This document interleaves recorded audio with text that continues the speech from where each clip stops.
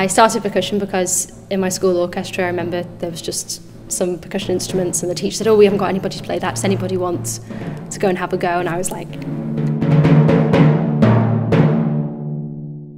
I think my favourite thing about being in an orchestra, playing in any orchestra, is listening to the other musicians, really. And as a percussionist, it's often a joke how much you might be resting or counting your bars rest. But when you do get to play, it's always so exciting, and you're always kind of adding the sparkle and the magic onto what's already happening. So just getting to do that is fantastic. And then when you're not playing, being in the best seat in the house and getting to listen to all the other musicians is just such a privilege.